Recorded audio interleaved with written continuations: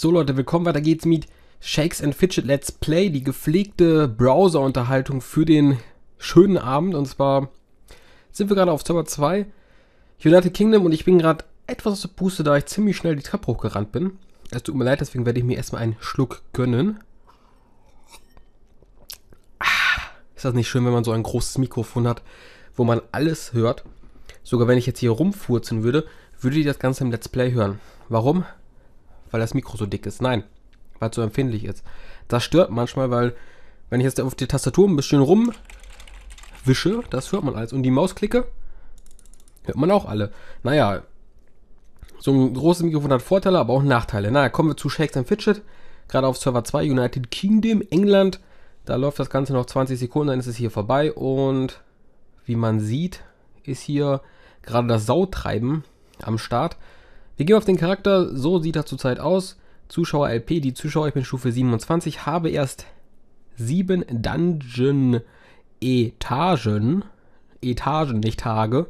Ja, ich bin blöd. Etagen heißt es natürlich und nicht Tage. Und da ist die Quest vorbei. Ich kann sie beenden und bekomme 14 Gold. Und mein Sammelalbum ist inzwischen auf 28,35%. Ja, Server 22 gehen wir auch gleich. Wir machen aber erst Server 2 hier fertig. Gehen wir auf die Post, da habe ich etwas bekommen. Welche haben gefragt wegen Offi und so weiter. Ich habe alle eingeladen, die irgendwie rausgekickt wurden, warum auch immer. In der Gilde habe ich am meisten Gold gespendet. Juhu. Bin am höchsten vom Level auch. Juhu. Und irgendwie wollen die Leute den Invite nicht annehmen. Die wollen alle den Invite, aber nehmen sie nicht an. Naja, schade. Und deswegen, weil ich so viel Gold schon gespendet habe und hier alles wieder ausgebaut habe, wie man auch sieht, habe ich mir gedacht, dass ich erstmal etwas skille. Das habe ich schon gemacht. Ich habe in Stärke und in Ausdauer etwas geskillt, etwas mehr in Stärke. Ja, für Ausdauer war nicht ganz so viel Gold mehr über.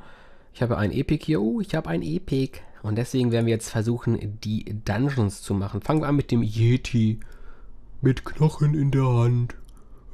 Ich habe keine Ahnung, was hier abgeht. Den sollten wir ja wohl schaffen. Der ist 24. Und er fällt nicht. Er fällt immer noch nicht. Und da fällt er. Ziemlich knapp. Sehr, sehr knapp. Warum ist denn das so knapp? Na gut, der hat voll viel Stärke eigentlich und auch Ausdauer. Naja. Was ist hier so? Der Skelettkrieger, schaffen wir den schon? Der ist Stufe 26. Der sollte eigentlich auch drin sein. Obwohl der wieder mehr Stärke hat. Und mehr Ausdauer.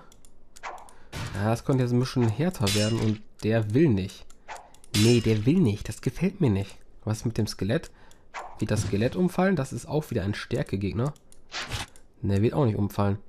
Also ich muss sagen, irgendwie kommt mir so vor, als ist das ziemlich oder beziehungsweise etwas schwieriger mit dem Krieger, die Dungeons zu machen. Fällt mir gerade so auf, im Waffenladen schaue ich mal, ob es da noch was Tolles gibt, vielleicht womit wir weiterkommen.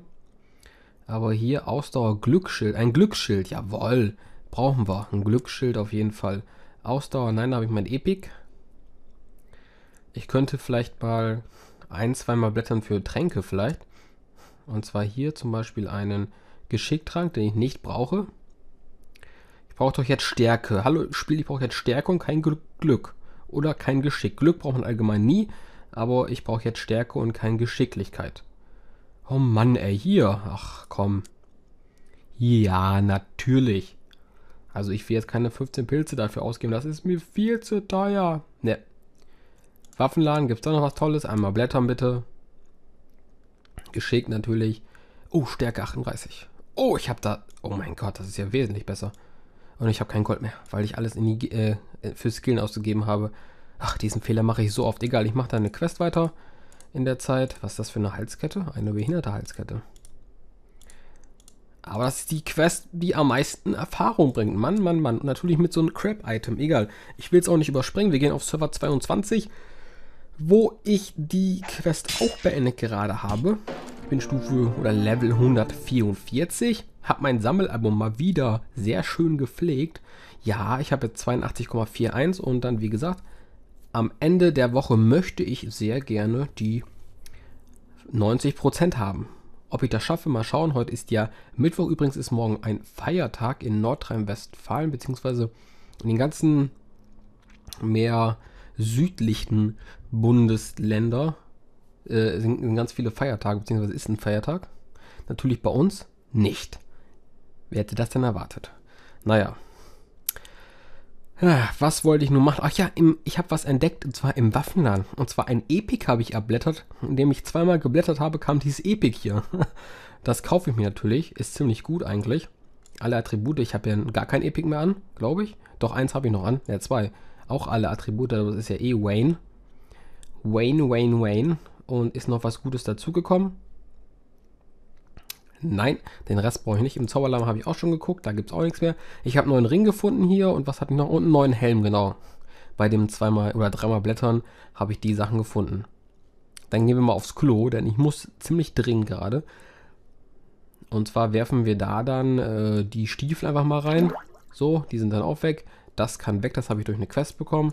Tschüss.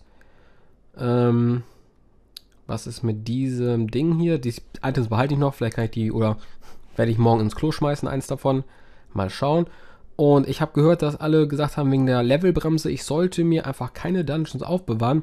Denn die Levelbremse ist sowas von low auf diesem Bereich, dass man sie fast gar nicht spürt. Deswegen sollte ich die Dungeons einfach machen und das ist eh scheißegal.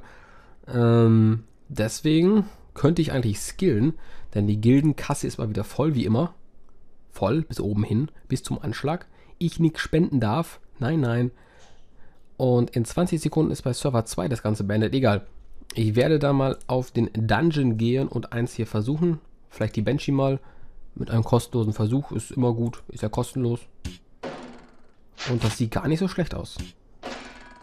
Das sieht sehr gut aus. Jetzt sieht es schlecht aus. Ja, jetzt sieht es sehr schlecht aus. Aber davor sah es ziemlich gut aus. Jetzt sieht es wieder noch schlechter aus. Oh, jetzt haben wir es geschafft. Und... Ach Gott, ich dachte schon ein Epic-Bogen. Ein Ausdauerbogen. Oh Mann, Stufe 145. Sammelalbum, nichts passiert. Das Ding hat... Oh, Server 2 beendet. Eben schnell hingehen. Gegen den Alien hier. Oh, 28,41. Und dann eben ein Schlückchen trinken. Ein Bierchen zu mich nehmen. Und dann ich die nächste Quest annehmen. 4600 hätte das Ding hier im Vergleich. Aber da die Quest so groß ist, nehme ich das mal. So. 10 Minuten Quest, egal. Und dann versuchen wir hier nochmal einen Dungeon. Vielleicht mal hier die Mod-Maschine. Wenn ich die schaffe, bekomme ich auch zu 100% ein Epic. Und die ist noch ziemlich stark. Versuche ich nächste. Oh, das Spiegelbild ist das ja jetzt. Schaffe ich das Spiegelbild?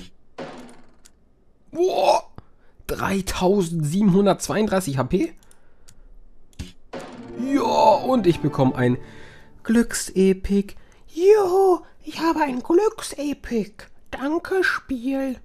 Kann ich ja gut gebrauchen, dieses Glücksepik. Epic. Das kommt auf diesen Slot, denn das wird als nächstes ins Klo wandern. Da gehört es auch hin.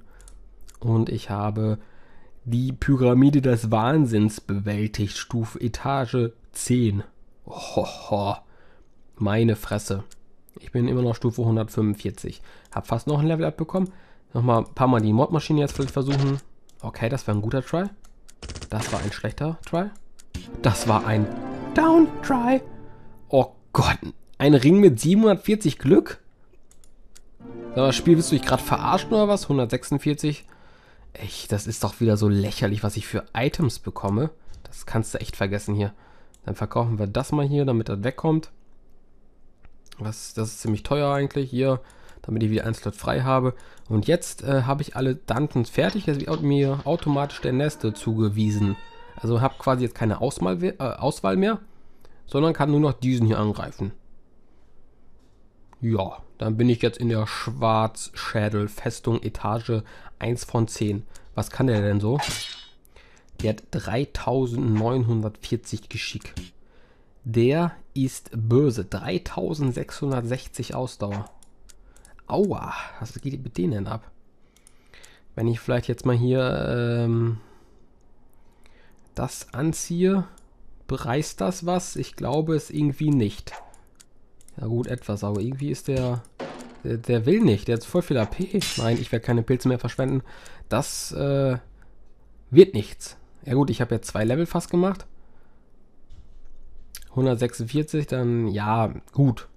Erfahrung ist Erfahrung. Und dann werde ich das Item wieder wechseln.